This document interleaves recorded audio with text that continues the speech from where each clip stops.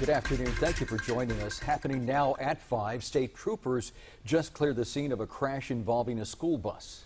It happened just outside Los Fresnos city limits. Channel 5's Sierra Pizarro is live at the scene. And Sierra, is everyone okay?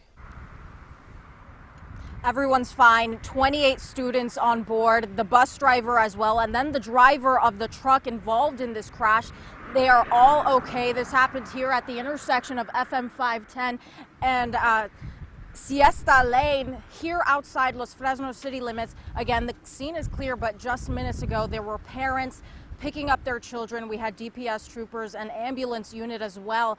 But again, they tell us everyone is fine.